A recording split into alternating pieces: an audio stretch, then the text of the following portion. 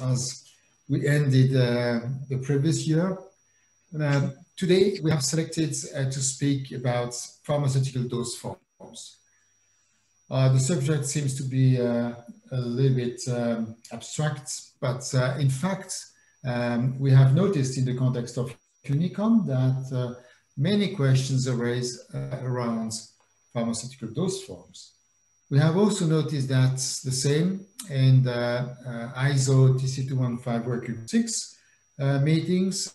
We already spoke a bit about that, and we have currently a revision process for the standards and its implementation guide, so the ISO standard and the ISO technical specifications. So the discussion today also is going to feed that process. What are we going to speak about? So you see, we speak here about the 11239 standard. This is this standard, the expression of the dose form is very important, as many others, but this one is very important to generate the pharmaceutical product identifier, especially the global pharmaceutical product identifier. We have three speakers that will be in a sequence.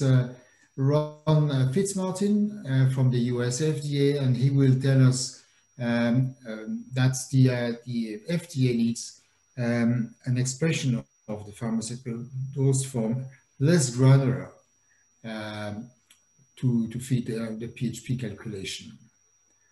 Then Vander Stichele is going to give us the point of view from the clinical domain. And I hope everybody knows that UNICOM is looking at the full supply chain where we can and should use IDMP. So that will be, I would say, on my right of the supply chain where the products are used. They have also needs to express their PDF there. Jarvis is going to speak about the revision process and what are the elements which are taken into account in that process. The speaker today, as I said, Ron Fitzmartin will speak the first, comes Vander Stichele. Jarvis, you will see his face live on the screen after. And we have panelists, Tony Morrison, who is with SNOMED International, who is with the US FDA, Malin, Fladvad, who is with the WHO Competence Center in Uppsala. The speaker speak, that's obvious. The panelists are here to enrich the discussion.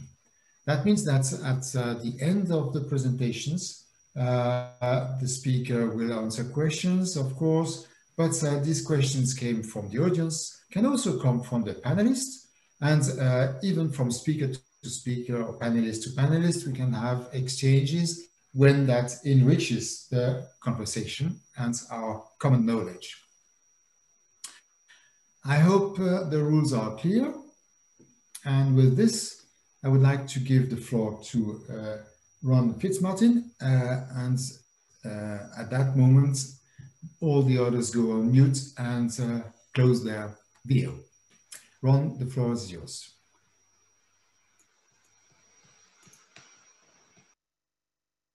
Okay, thank you, Christian.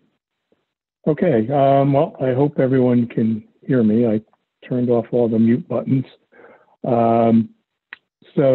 Thank you for inviting us to do this presentation. Really appreciate it, and looking forward to a good dialogue conversation after we all talk. So, next slide, Christian, please.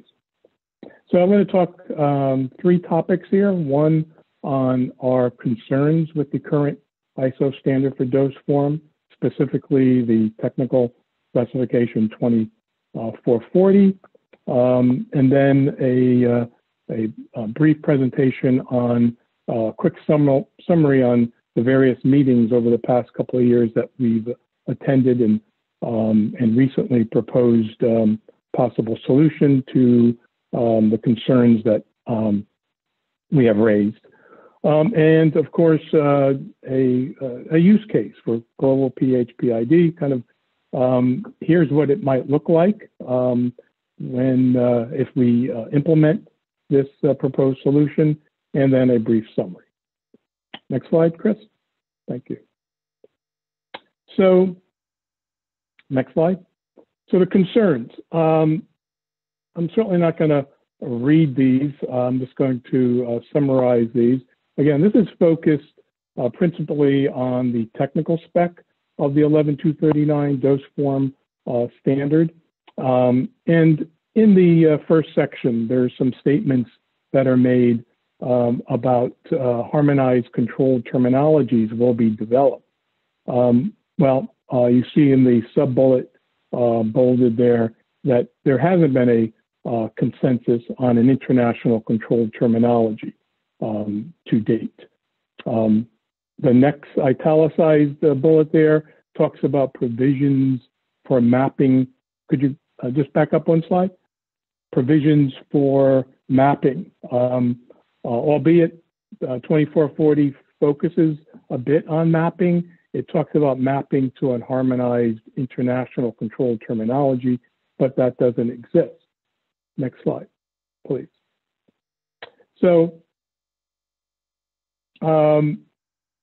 looking at section 2, there's discussion about some required or mandatory criteria that needs to be available in terminologies. And of course, we're saying here is that regional terminologies shouldn't be required to conform to these requirements in 2440. Going to the next area there, the bottom line here for this section 1 and then moving to section 4 is that we really, as a global community, and certainly within ISO, have not identified and come to a consensus on a final international controlled terminology. And so that's really the driving force here.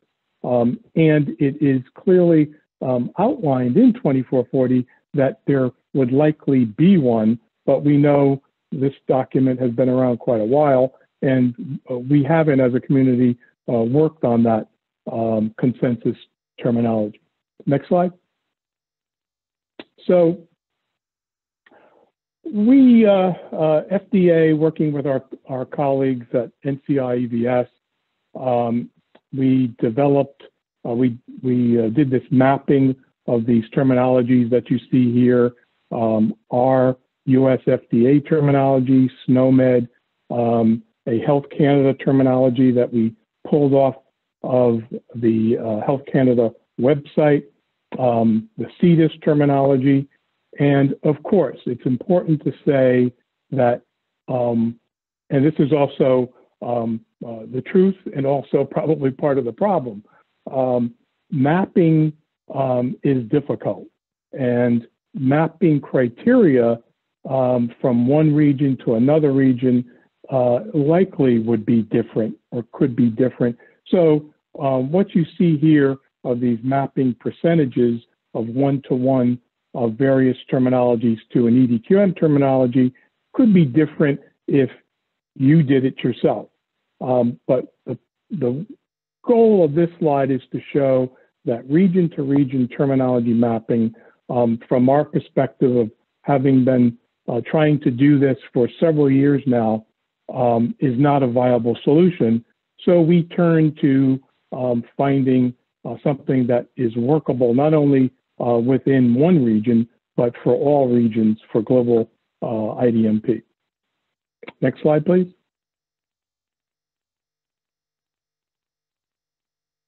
So everyone who's familiar with the ISO standards for IDMP certainly know this particular slide. It's taken from, as you can see there, from the 2451 on PHPID, the technical spec, and it shows the three inputs into PHPID. And when we started to look at this, it was for the one use case that was certainly very important for global IDMP, and that's a global PHPID.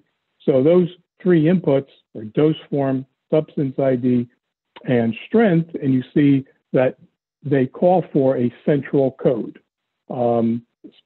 Specifically, the dose form calls for a central code. So as I said before, we haven't harmonized on any central terminology or central code. So obviously that cannot be done today. Next slide, please.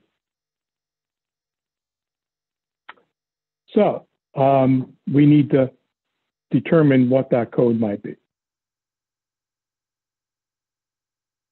Next slide, please. And so what is PHPID? What is the goal for PHPID? Well, it's really the guts, if you will, of, or the end game of IDMP, is finding that, generating that PHPID, which then is the mechanism to associate like medicinal products around the world. That is it in a nutshell. And if we have a global consensus on what dose form representations are, not only for dose form, but we also have to do this for substance, but that's for another day, we can then share the same PHPID at each respective PHPID level.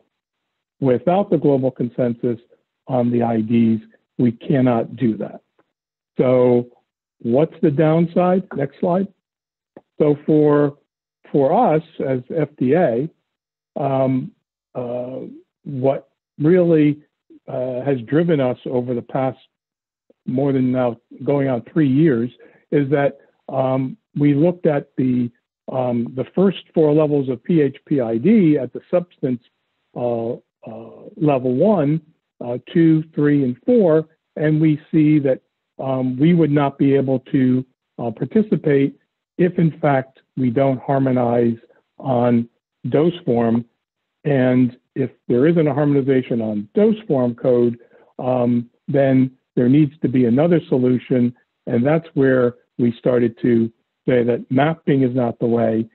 Perhaps we need to focus more on the characteristics of the dose form rather than the dose form itself. Next slide, please. And so we embarked, my colleague TJ Chen and I, next slide, please, not only internal to FDA, presenting this and working with our colleagues at NCI, Enterprise Vocabulary Service, but also started to discuss this within the ISO community. And you see there that we presented the concerns and then eventually our proposed solution at various meetings, now almost going on 2 years.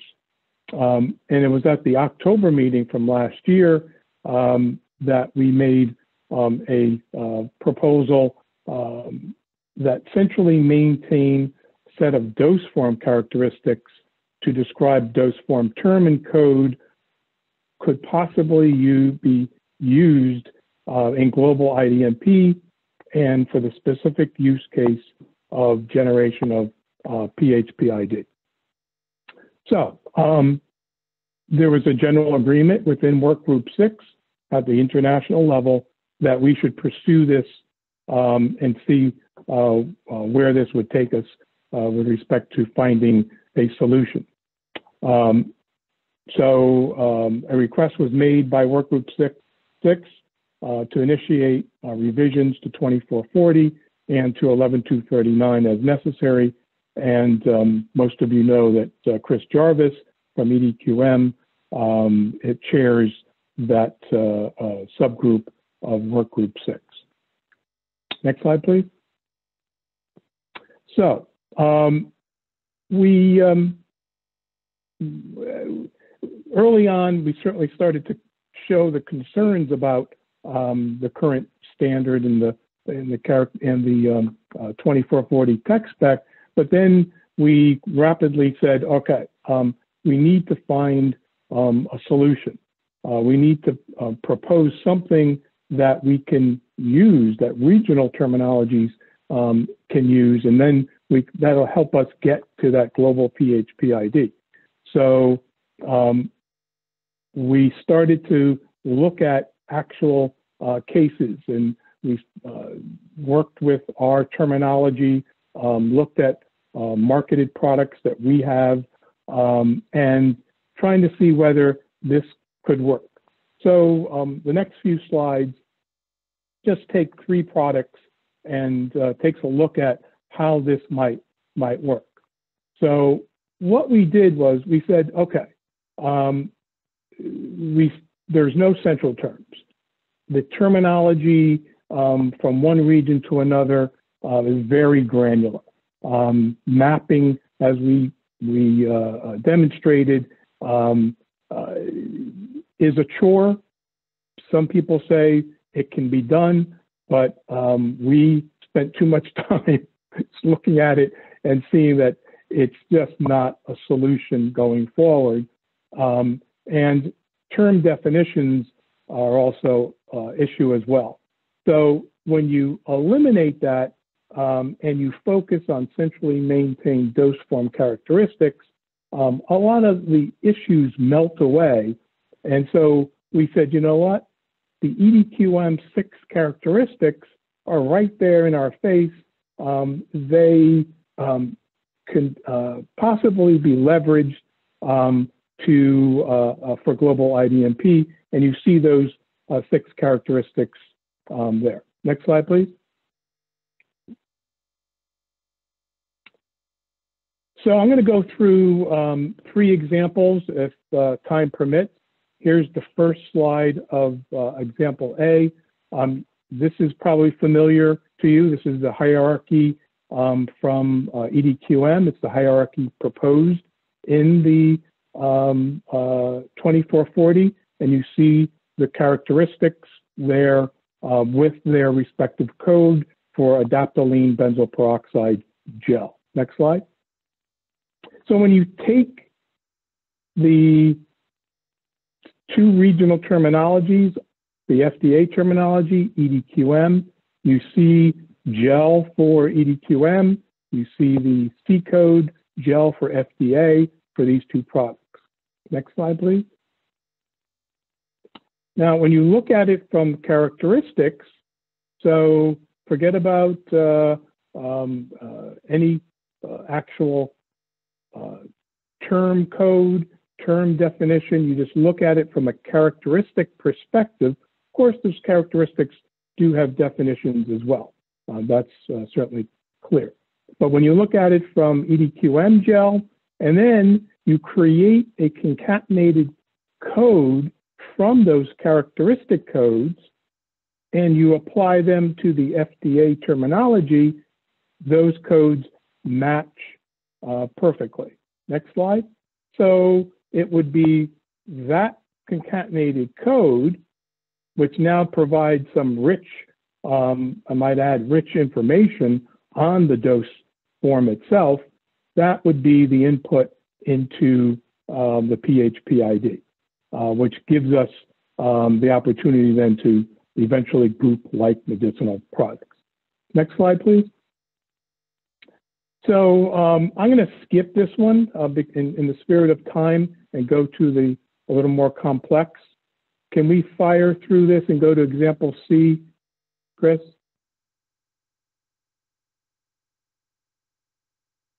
Right. Oh, back up one. Go forward. Right there. Oh, no. Yeah. Good. Thank you.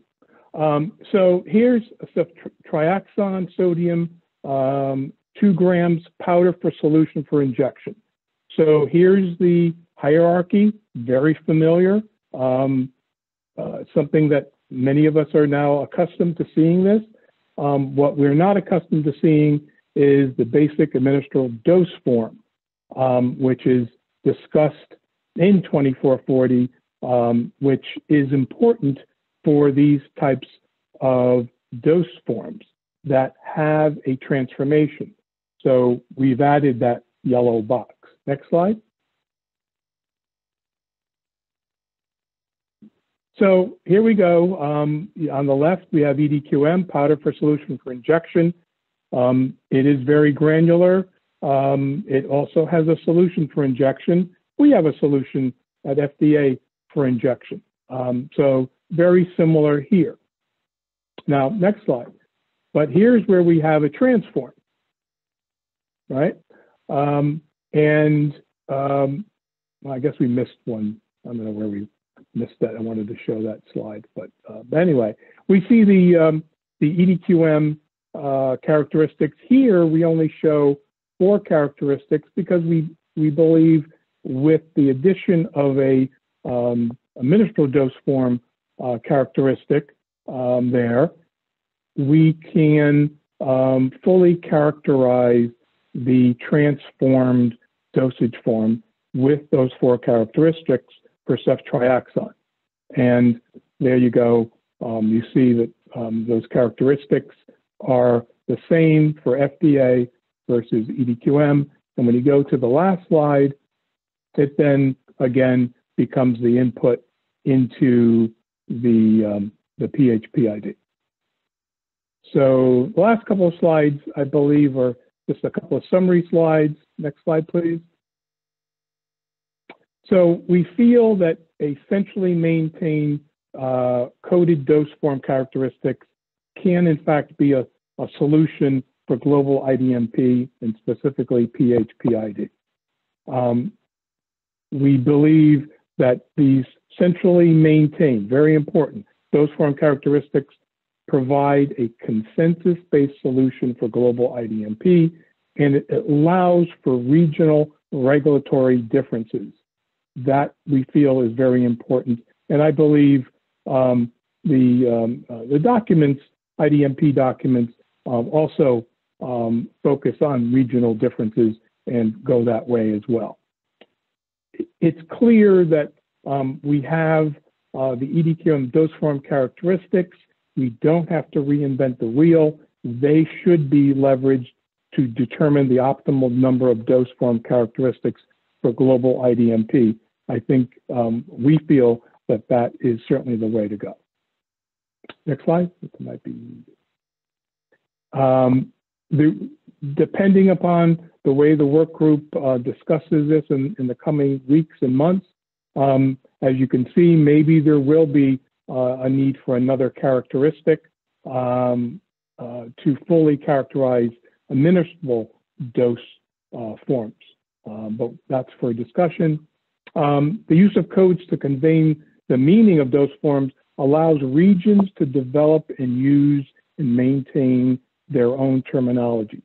So we believe the characteristics allow both worlds to coexist, regional terminologies and a centrally maintained set of dose form characteristics. Of course, there would need to be some principles, some guidance around dose form characteristics. We believe that that should be codified in the ISO, in an ISO document, but we believe that this can be done without a tremendous amount of time and effort. I think that's probably it. Thank you very much. That's it, Ron. Thank you very much. I see we have one question here, and I suppose it is very much linked to what you have said.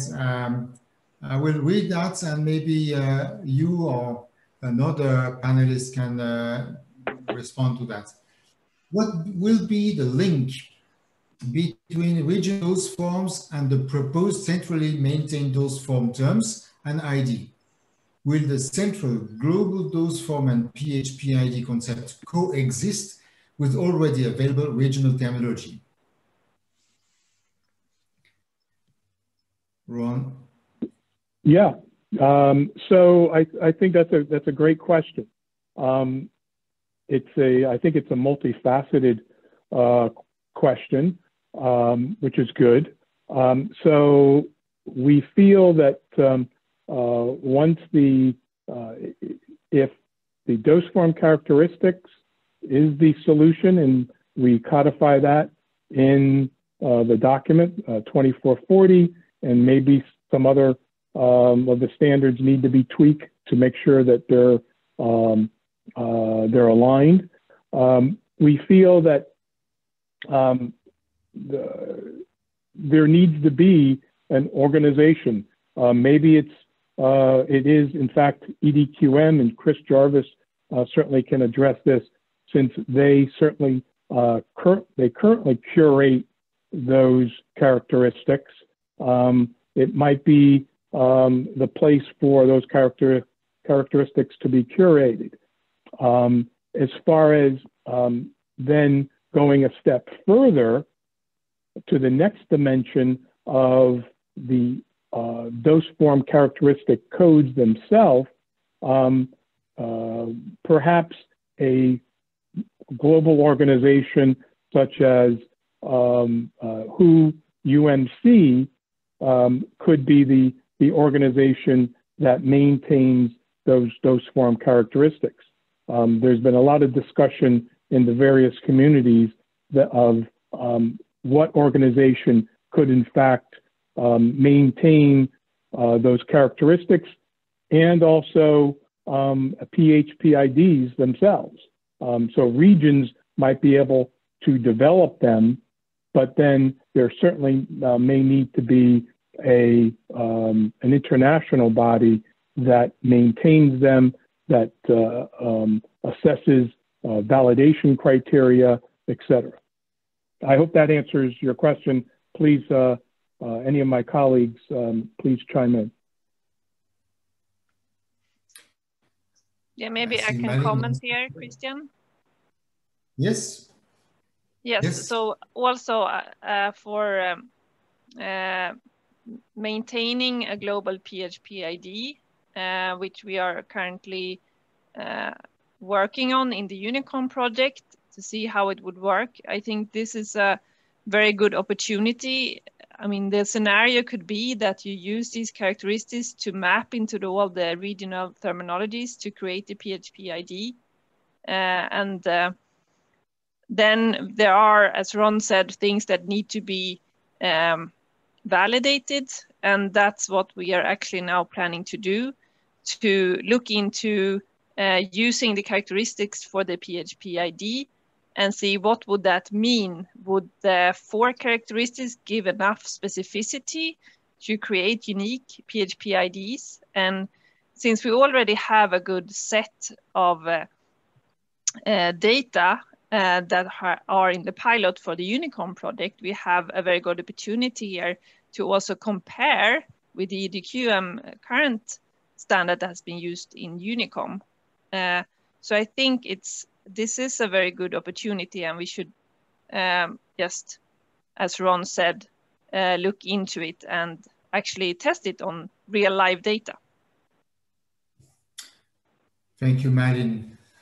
There is another question, but I would like to postpone the answer to that second question, because I think it will come also to what Chris Jarvis is going to tell us later. So if the colleague having risen the question is fine with it, we will wait that. And then I want to give the floor to Robert Vander Stichele, who is our next speaker. And as you understood from my few words as introduction, we started to speak on the regulatory side, so on the left side of the supply chain. And now Robert is bringing us to the right side, the use of the information. Robert, the floor is yours. Thank you. Good afternoon, dear colleagues. So this speech will be on the clinical need for the pharmaceutical dose forms in all its forms, the manufactured dose form and the administered dose form. And we also discuss some aggregation functionalities. Next slide. The main focus of this talk will be on the European Directory of Quality in Medicines, the EDQM. And it contains the standard terms for dose forms, but it's a more general system to standardize all the terms for many concepts of the medicinal product identification, including the pharmaceutical dose form. I think it's a European achievement that is globally recognized. Next slide. We will talk in this talk we first give a short description of EDQM, then look at the tools that we use to analyze the dose forms in EDQM, look at the problems that resulted from that analysis, and that could also be issues for the revision of the ISO term, and that should be the technical specification 2214. Then solutions that we propose, and then finally we end with a proposal for an ontology-driven high level of aggregation of dose forms. Next slide. Next slide. European pharmacopoeias, big books on pharmacy matters, originated from a long-standing tradition of pharmacopoeia. On the right, you see the Pharmacopée royale galénique et chimique de Paris, edited in 1676, still under the privilege of Louis XIV. These are works about lists and drugs and collections of recipes, formulas, and prescriptions for compounding of medical preparations. So it's a long history. Next slide. Even further in the medieval times, this is what is called a vademecum, to go with me. It's a folio of letter folios hanging on the belt of surgeons, where they could scribble all kinds of things that they want to remind. And it's the medieval forerunner of the modern physician desk reference. Next slide.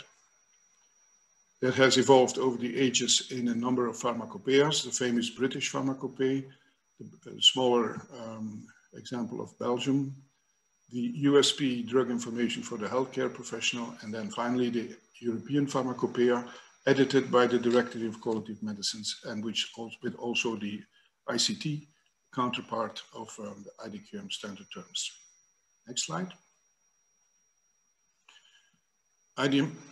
EDQM is very important for IDMP. It has 494 different standard dose forms, each with 6 non-definitional but highly standardized characteristics, each with a comprehensive lexical definition, each with a multilingual translation in a controlled terminology. It's publicly available, it's for free. This is the website, and it is the basis of the European spore register that is being built right now for the EMA regulation. And it's also governed, as we said, by an ISO standard. Next. The 6 characteristics, we have already seen that before. The basic dose form, 51, different terms, state of matter, 5, transformation, 6, release characteristics, 4 different terms, intended size, 23, and administration method, 19. Next. Next slide. Yeah.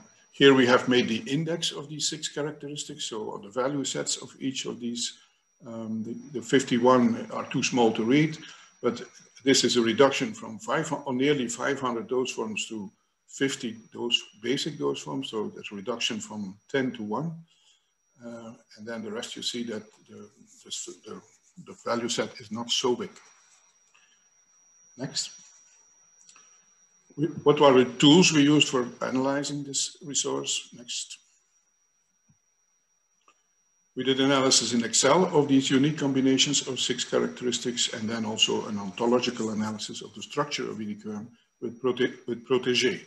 That is a software package, a free open source ontology editor and frameworks that has been used for visualizing and building ontologies. It has been used for the transition of ICD-10 to ICD-11. Next. And from that analysis, we saw that these 494 granular EDQM dose forms are reduced to 372 occurrences of unique combinations of the 6 characteristics. And that splits again in 290 occurrences of unique combinations that are linked to one single pharmaceutical dose form, and 82 occurrences of unique combinations that are linked to more than one pharmaceutical dose form, grouping for 204 pharmaceutical dose forms ranging from 2 to 6 per line and with an average of 3. Next. What were the problems that we encountered and that could possibly be an issue for the revision? Next, yeah. The injections versus infusion versus injection and infusion is often very well explicited in the description of the dose form, but it's not transposed to the intended site value set. In the value set of intended site, cutaneous and transdermal are put together, while it are clearly two different things. Sometimes there is a problem with combination of attributes, drops that are for the eye or for the ear or for both. That's not always clear either. Some of these dose forms are for solvents and non-medical ingredients of mixtures, or for medical devices, or for veterinary products. And then we have also listed some minor issues on the Excel analysis. Next. This is an example of ambiguity which we discovered with regard to systemic or local effect. Let's take the example of the chewable tablet, soft. It's a solid single preparation contained in a soft shell. It's intended to be chewed to release the content in the mouth. The content is semi-solid or liquid. Intended for local action or for systemic delivery after absorption through the oral mucosa or to be swallowed into the gastrointestinal tract. And that's either a local effect or a mouth mucosal absorption without first liver pass effect or a gastrointestinal absorption with liver first pass exit. So that's really a difference and it's not reflected in the naming, the definition and the characteristics. Next. And then we have the problem of the way the pharmaceutical dose form is either a manufactured dose form or an administrable dose form. On the left, we see the manufactured dose form, the powder in a bottle, that through a process of transformation, in this case solution or dissolution, will lead to a syrup that is then the administrable dose form. Yes, next one. We have listed some of the precise definitions. I'm not going to read it. I just put it here for your convenience. The pharmaceutical dose form is the physical manifestation of a product that contains active ingredients or inactive ingredients. It can either be the administrable dose form or the manufactured dose form. Next. The manufactured dose form is the pharmaceutical dose form of a manufactured item as manufactured and when applicable before transformation into the pharmaceutical product. Next. Next.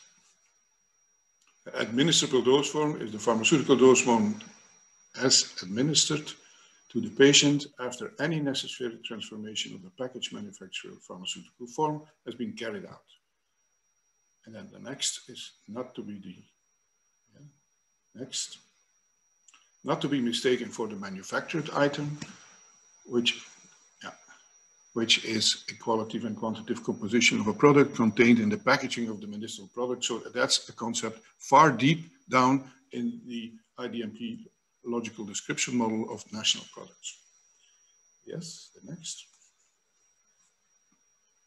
Next. So the problem is that the administrable dose form is not made explicit in EDQM.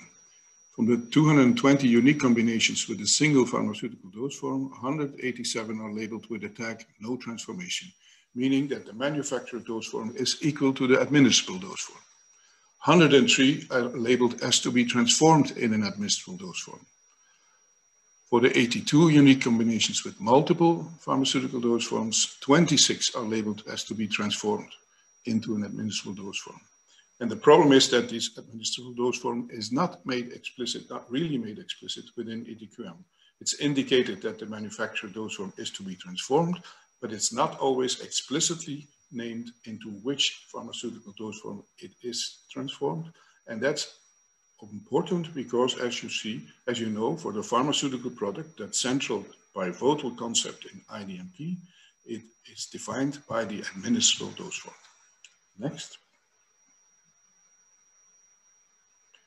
Here we have listed from these 82 lines with multiple PDFs what the administrable dose form could be, but with some questions left or right because it's not really explicit.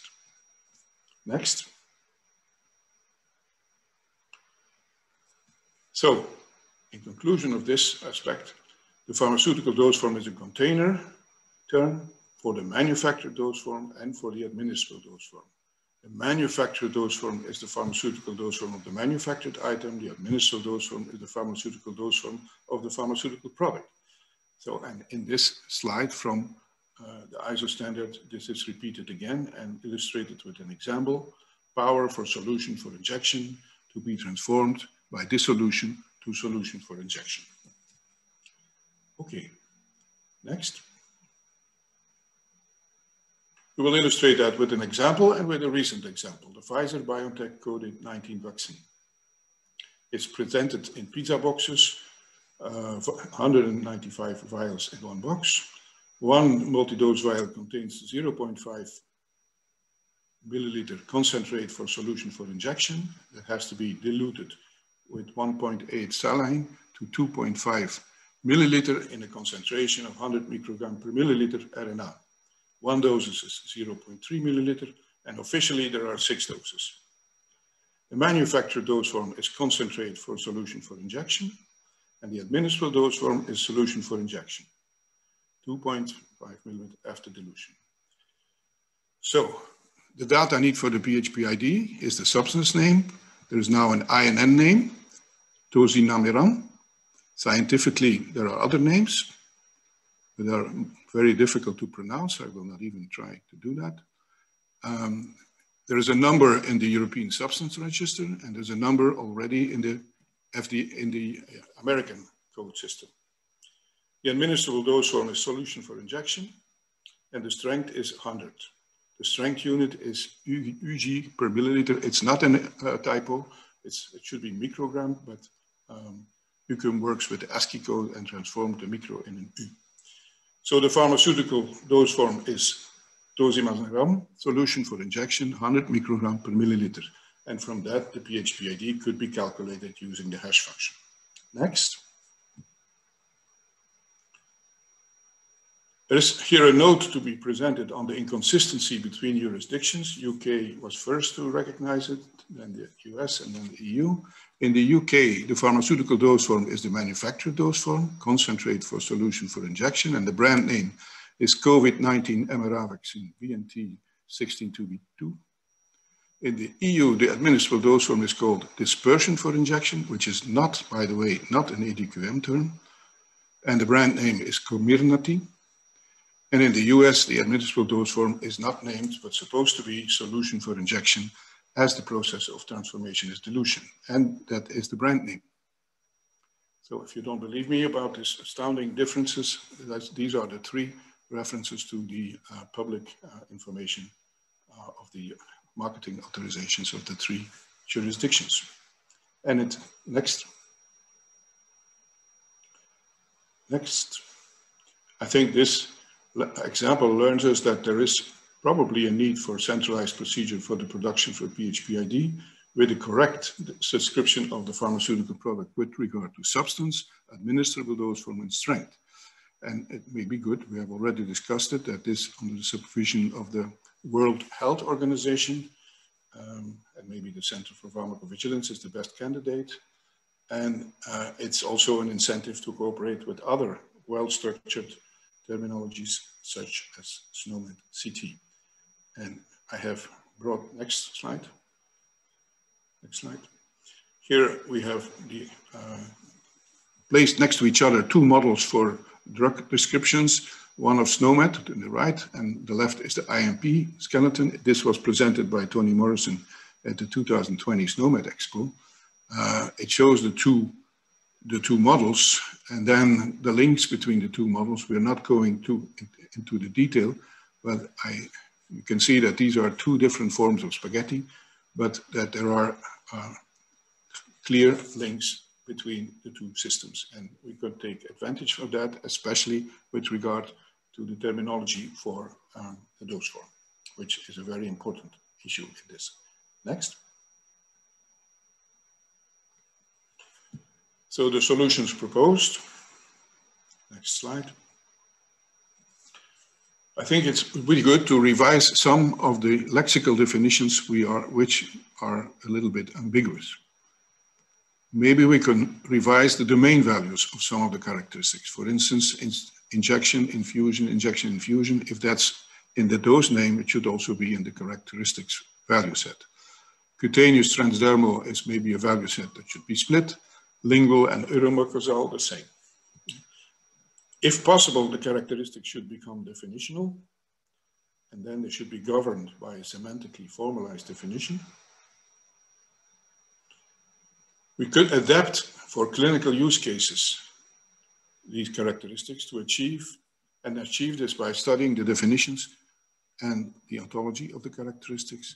And maybe, and that is a matter for discussion, add the dimension of the systemic impact on the body. That can be done by adding a 7th characteristic or by revising the value set of intended sites. Next. So this is, in fact, it is a plea for sticking to the outspoken granularity of EDQM in the description of dose forms. So we remain around 500 different dose forms. Next. And the rationale for that is, I think, well illustrated in an article of 2001 in Methods of Information in Medicine by a German group from Heidelberg, IFLE, who has created this ontology of drug application, where you see that the pharmaceutical form is quite important and detailed. And this is a wonderful article that also illustrates with many examples from the clinical, from decision support systems, that the pharmaceutical details on the pharmaceutical form are really important to guide clinical decision support. Next one. So that's where so that's for rebuilding EDQM and making small changes internally. Okay. Building. We have also a proposal to go a little bit beyond EDQM and to build a simple ontology for a higher level of aggregation of dose forms. Next slide. And this could be governed by 6 characteristics and maybe 1. This is a snapshot of EDQM in WebProtégé, where, for instance, the pharmaceutical dose form here, capsule heart, has been selected, and where you see the definition appear, the different translations, and beneath are the characteristics. So that's what we use to analyze this and to maybe to help us to build this higher aggregation. Next. Next slide.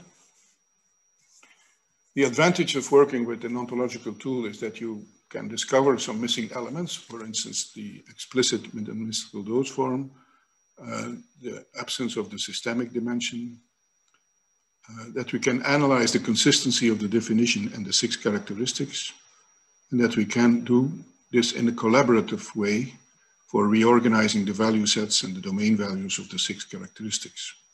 It can also help us to build the higher levels of aggregation of dose forms suitable for more clinical use case. Next.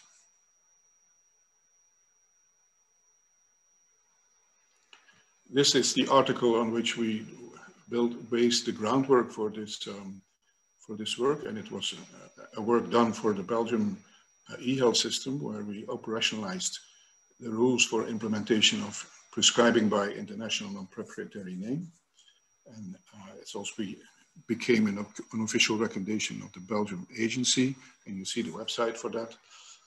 Next. And the idea is that you start that you build higher aggregations from the dose form built on an ontology which is firmly rooted in EDQM. For instance, You start from IDMP pharmaceutical product, who has, as we know, 3 characteristics: the granular substance, the granular EDQM dose form, and the strength. And this can then be aggregated to what we call a virtual medicinal product group, containing all the pharmaceutical products that can be generated by one INN prescription, with a substance, not the granular one, but the INN one, an aggregated dose form, and again, the strength. And next. So that should be governed, that aggregation to a higher level should be governed. Next. The dose form by an ontology dose form, and the substance, next, by a substance ontology. And next slide.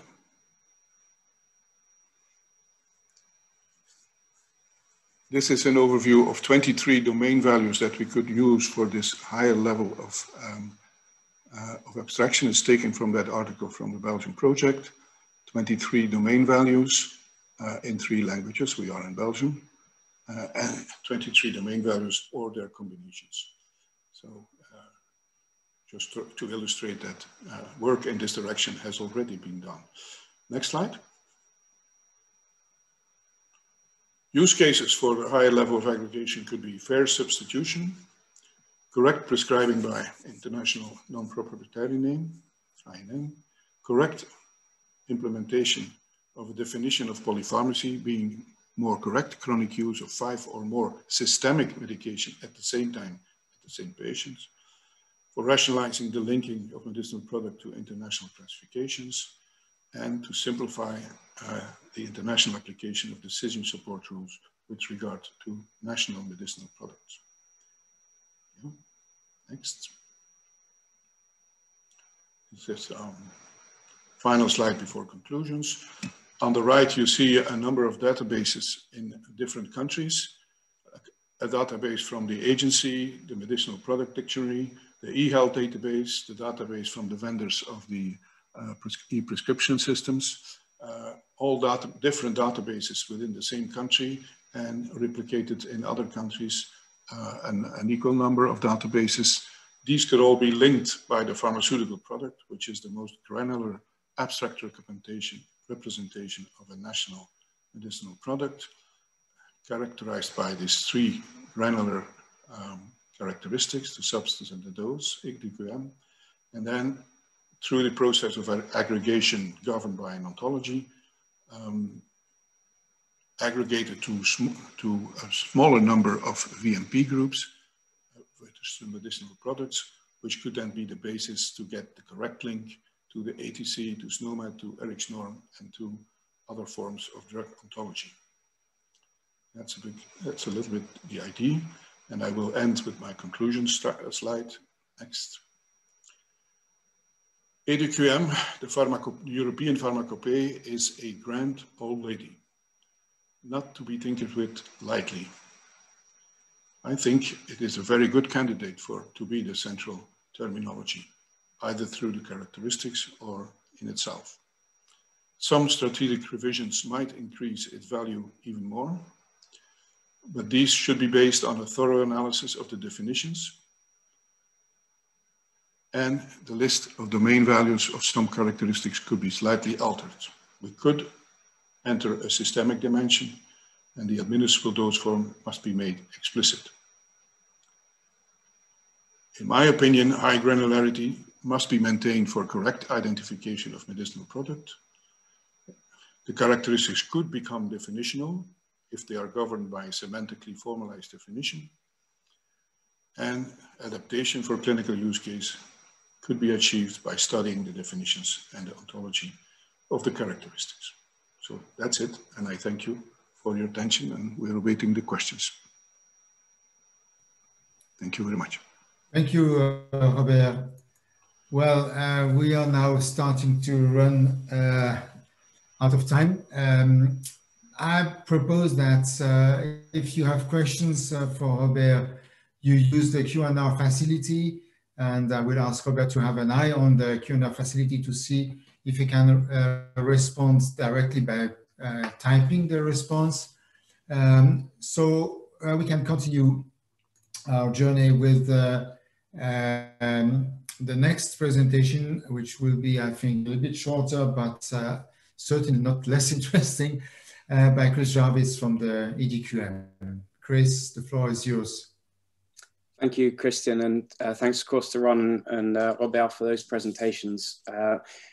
This is a good demonstration of the complications that we have with pharmaceutical dose forms, depending on really what their purpose is and how they're used in different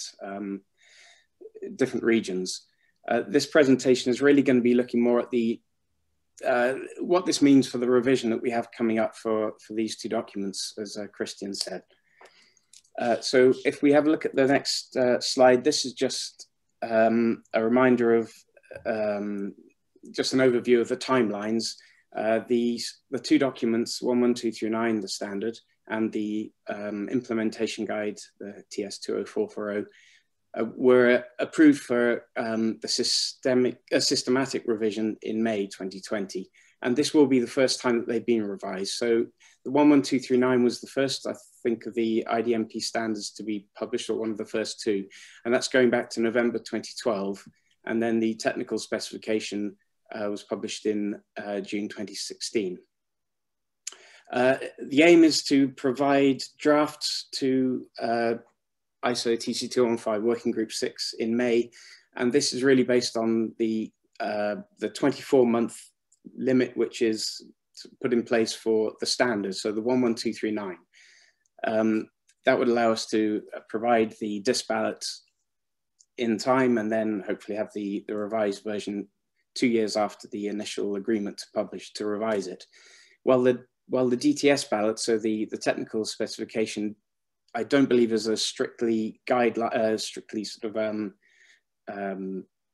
it doesn't have to necessarily be within 24 months, but these two really just need to go together. So it's made sense to really go along the same timeline. Having said that, as has been mentioned by Ron in particular, the main work really it's probably going to be needed to be done in 20440, but there might be some changes needed in the standard itself. So moving on now to some other things to bear in mind. I've labeled this restraints because we really can't just do whatever we want with the standards. It was agreed by Working Group 6, by the TC215, that the scope of the documents shouldn't change.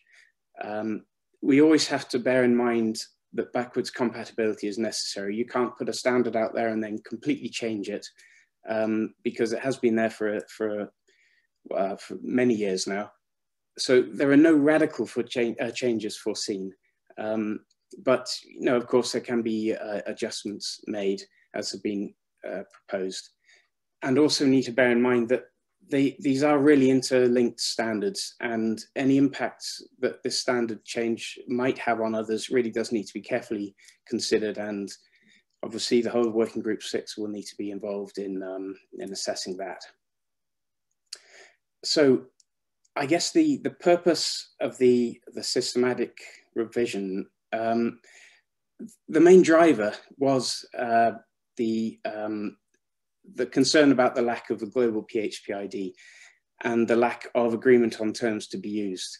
When the standard was originally created, when the whole IDMP suite of standards were being developed, it really was done with the view that a single set of control vocabularies would be agreed on by the regulators to use to communicate with each other. And as has been mentioned, this hasn't happened. So in particular, this is a problem for pharmaceutical dose forms. And as we've seen, there's such different uses of these terms and in the different regions that it's understandable that that's the most complicated part of it. So the alternative that is being proposed is to allow the use of these central lists of pharmaceutical dose form characteristics. And although it was really the global PHPID that was the driver for this, it is also an opportunity to consider how those characteristics can be used where, for example, the full pharmaceutical dose form isn't appropriate, whether it's because in a region they simply don't have the same granularity, or whether there is a lack of information, or as in Robert's presentation, whether they can be used really to help to aggregate dose forms and look at them in a different way. So it's more to do with pushing the use of the individual characteristics. So on the next slide, just as the global PHPID is really was the driver behind it. I just, if you can move to the next one, Christian, please. There we go. We do need to bear in mind, as I said, that this will have an impact on particularly the 11616 documents, the documents related to PHPID and the technical specification that goes alongside it.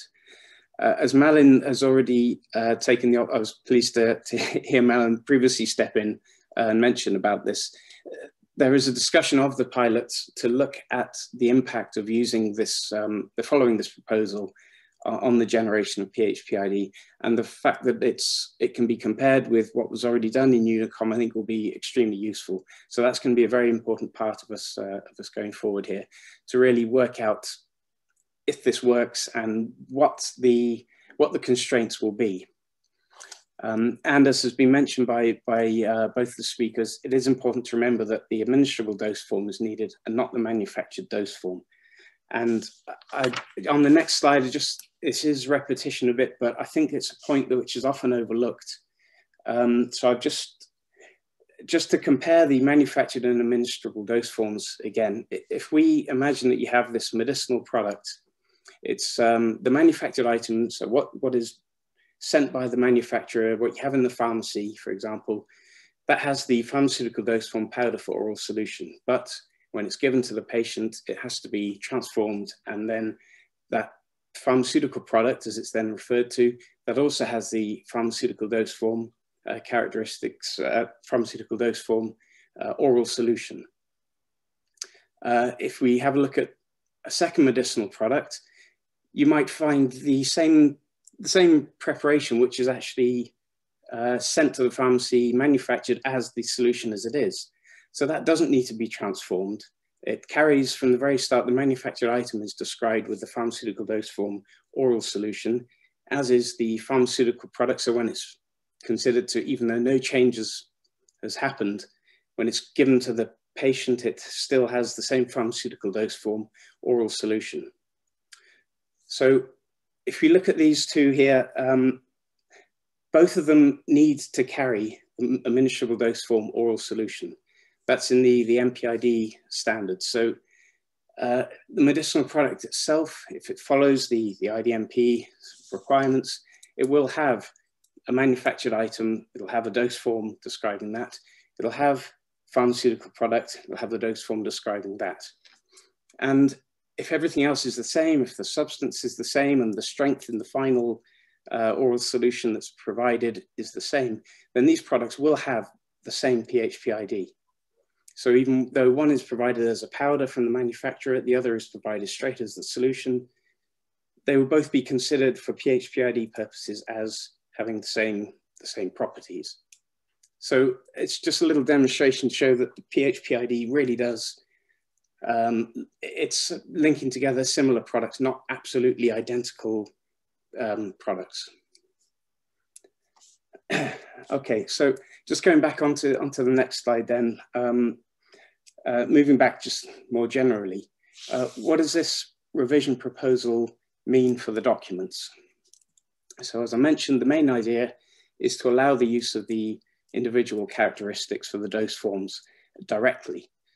In the standards as they are currently written, they're intended only really to help organize and identify pharmaceutical dose forms, not be used directly in the generation of other codes in IDMP. We acknowledge that, as it stands, some granularity is going to be lost if you just use the characteristics instead of a full pharmaceutical dose form with the definition. It's because the characteristics are not definitional, they are meant for organizing the terms. However, that's not necessarily a bad thing. Depending on how the global PHPID is used, for example, for pharmacovigilance, it might be considered to be an advantage. This is really what needs to be looked into in the pilots that Malin and Ron have mentioned. There are other use cases where really focusing on the certain characteristics might also be useful.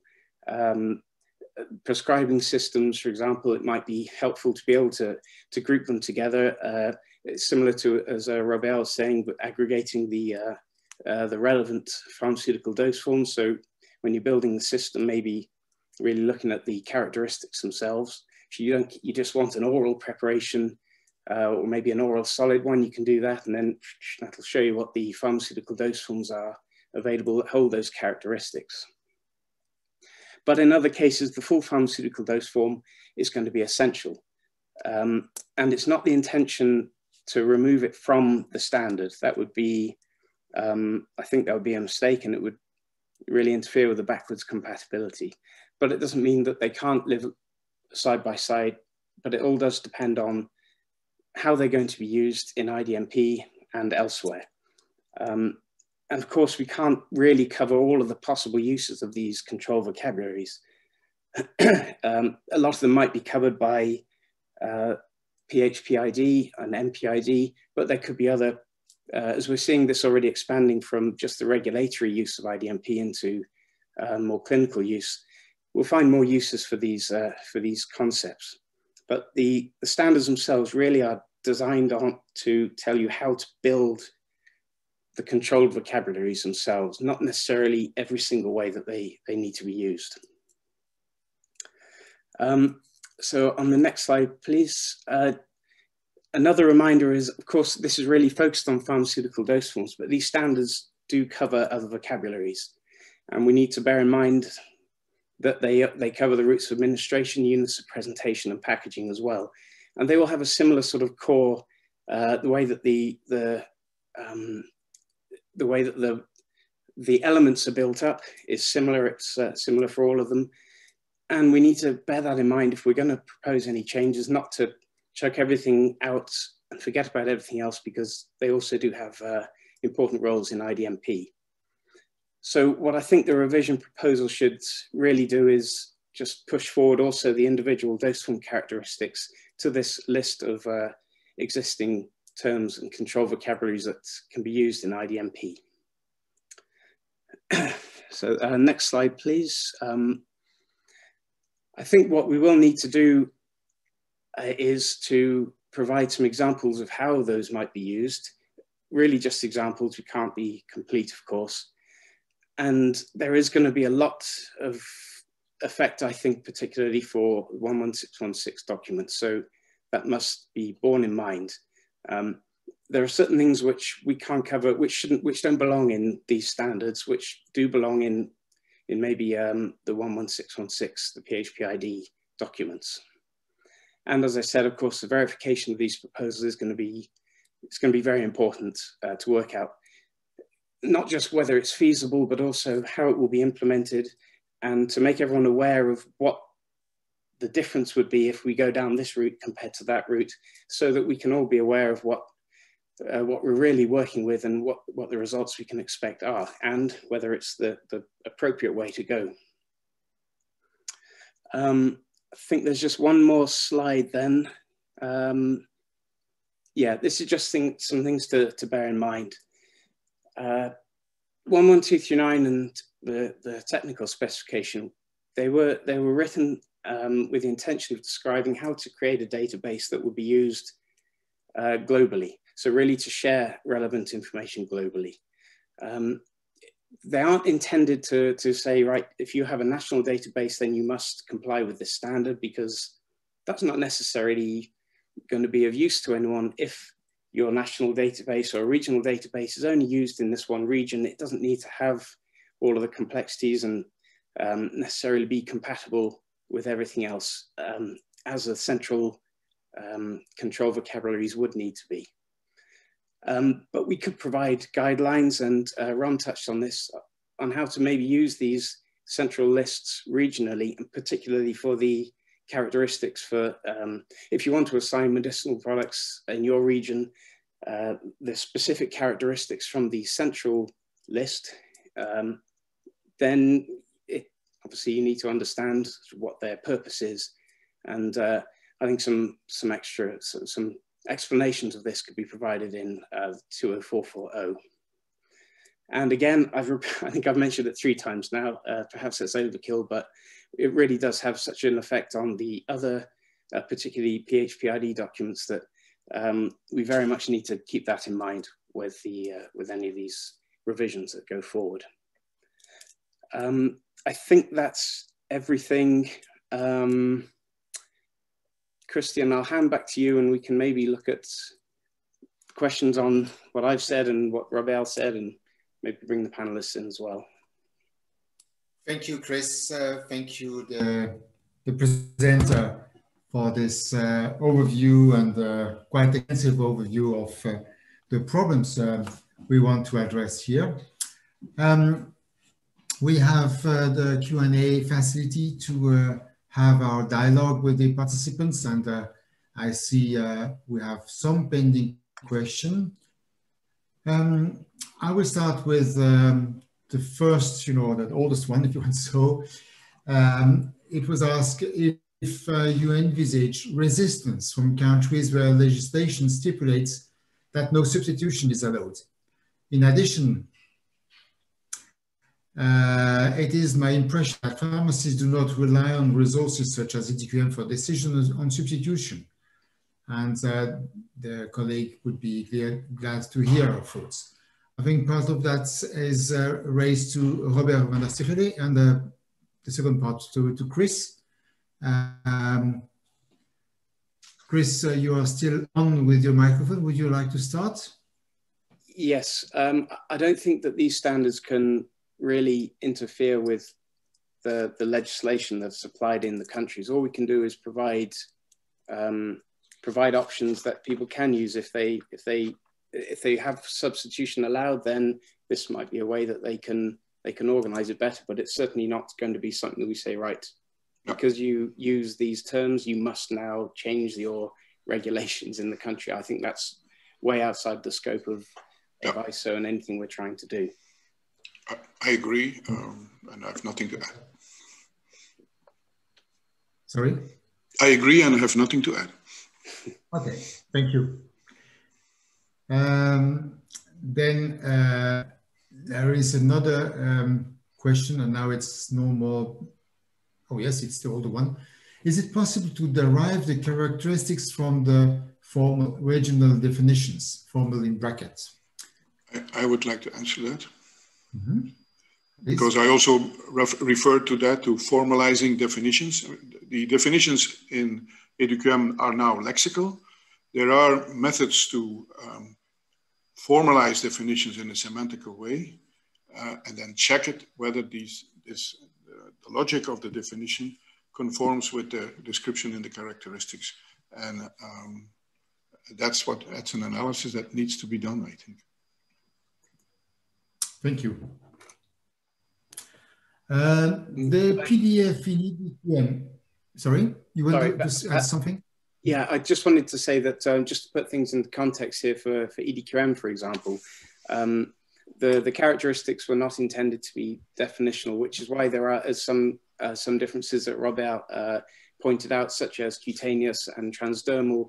They were grouped together because the characteristics were used in standard terms to help guide people towards the pharmaceutical dose form. And it's just those which the pharmaceutical dose forms themselves each have a full definition. And so that's really what the definition is based on. That's, of course, what's been done in EDQM so far for various reasons. And there might be other ways to look at it. And of course, this is part of what Robert was talking about. Yep. Thank you. The PDF in EDQM are not defined by their linked characteristics in the way that they are implemented today. Is there a suggestion to change this in EDQM? I think it would be difficult to do that, to do it entirely, to have all of the dose form characteristics being completely definitional, because you then, you do somewhat tie your hands, and it could be useful for certain purposes, but bearing in mind standard terms were first created for marketing authorization applications and labeling. If they're going to be used for, if these sort of vocabularies are used for other purposes, then it's not always 100% appropriate in all the cases. So some small changes might be used, but I'd be surprised if we got to every single dose form having a unique list of characteristics. I don't know how many additional characteristics you'd need to add in. I mean, we have, for example, just tablets. You have a normal tablet, an uncoated tablet, which we just call tablet. You have a film-coated tablet. We have coated tablet for sugar-coated tablets. If you really want to get down into the granularity of those, that's when we use the specific dose, pharmaceutical dose form and the definition to describe it. Trying to come up with characteristics for every single aspect that you want to define is, as I said, it might tie your hands a bit, depending on the use case. In other cases, it might be very helpful to do that, but not necessarily every case. Thank you. Robert is a candidate to answer the next question, which is, you will have to maintain these characteristics as far as possible via hierarchy automatically, and in some difficult case manually. Is that correct? Well, if we go down this road, then I think it should be very strict and governed by an ontology, which is the result of groupware, of collaborative effort, and verified and certified by an international body. Yes, it should be, the rules should be very clear for this. Thank you. I have a last question apparently here, and it is a very interesting question in the context of UNICOM, to which you see the logo on the slide. Is it going to be possible to test the attributes mapping proposal before any revision of 11239? Based on the work in UNICOM and elsewhere, it feels as if the attribute of PDF will need both extension and revision, possibly moving towards being definitional, the mapping approach to be truly viable. Well, the question is certainly to both Robert and Chris. Robert, would you like to start? Yeah, okay. Yes, that's precisely what I proposed. Little tweaking, very, very prudent extension of some value sets, revision of some value sets, probably staying away of tinkering on any of the dose forms itself, granular dose forms itself, and maybe having one run of critical vision to the definitions, some of which are ambiguous. I think Julie, in her presentation, gave some examples of possible ambiguous definitions. So that's it, what I want to say. Thank you. Chris? I think we also need to bear in mind that the standards aren't going to be able to cover the content of those forms. So Julie's question about, for example, extending the attributes, I guess that's, do we need to add in some extra characteristics such as, is there a coating, is there a sensor? I'm not sure. I think that it would be interesting to do that. I don't know how long it would take to come to agreement on what the exact characteristics should be and what they should cover and how extensive they are. If you want to become definitional with them, then I think that'll take longer than the next year to really come to agreement on something like that. But of course, this all depends as well on what the use cases are for the PHPID and how much detail, how much granularity is needed for all of these different uses that we can foresee and we can come up with for the dose form characteristics and the pharmaceutical dose forms. Thank you. Robert, the addition to the question? Oh, Okay, because the question was continued after, for example, the Singer paper would suggest that for some PDF, the integral administration device and testing has shown that that to be very valuable for inhalation products. Yeah. I don't think it is a question, it is mostly a statement here. Yeah. Inhalation is a difficult issue because there are many different technologies, which is go even a little bit beyond dose form itself, but yeah, it's more the technology of the device to administer. Thank you. We are narrowing the end of this webinar in something like 3 minutes. You have seen as participant that there is this questionnaire open for you. I would like you really to take this opportunity to share with us your appreciation, and also if you have propositions, as I mentioned at the beginning of the webinar, we would welcome these. Coming to the end of this webinar is for me, of course, the opportunity to thank our speaker, my American colleague, Ron Fitzmartin, he's French a bit, colleague Chris Jarvis, because Chris speaks an excellent French, and my Belgian colleague, Robert Vander. It is a big chance to have these three gentlemen having joined us. They are all members of ISO TC215 Working Group 6 and active participating there, and we are grateful for this contribution.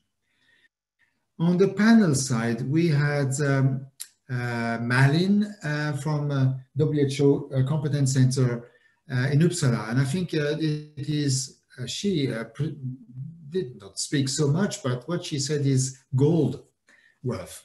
They are working to show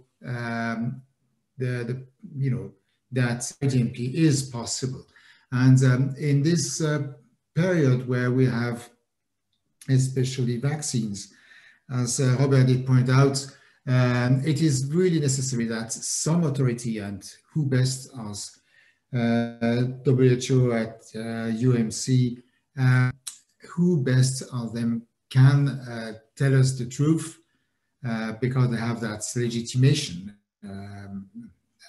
as international body. So she expressed that, and I think that was really important to be heard here. The other panelists were not directly questions, and that's unfortunate, but we would possibly need another half an hour to bring them also to the desk. Unfortunately, we don't have this half an hour now, but I thank them also for having joined us as a panelist.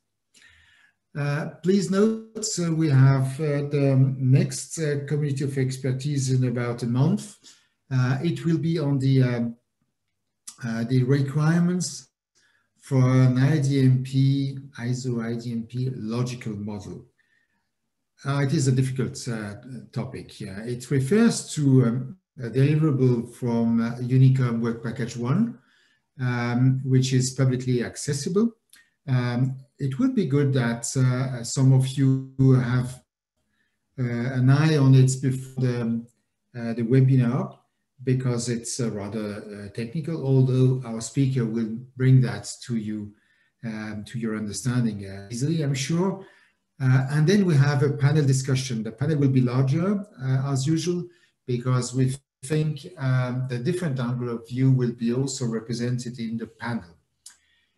So please bookmark the next UNICOM Community of Expertise, and join us at that opportunity, and share also the invitation with colleagues of you.